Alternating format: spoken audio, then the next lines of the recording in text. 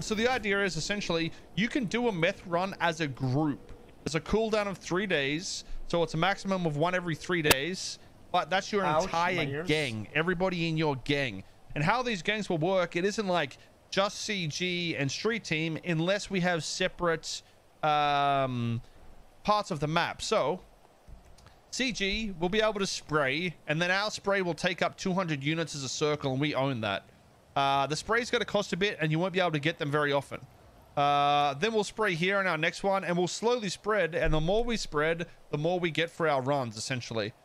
But once we've done, say we've taken this, street team wouldn't be able to do a run for us and get the money. They'd have to give us the drugs, and then we do the run. Otherwise, they'd only get money for this portion. Or they could join us, and we could take over this. You know what I mean?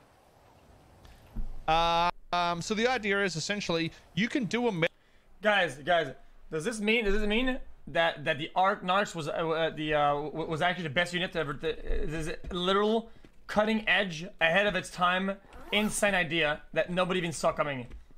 And now spray paint is gonna be the juice. Ah, dude.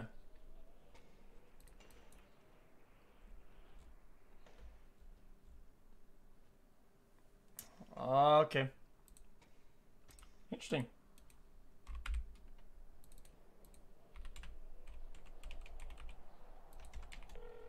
Literally ahead of the curve.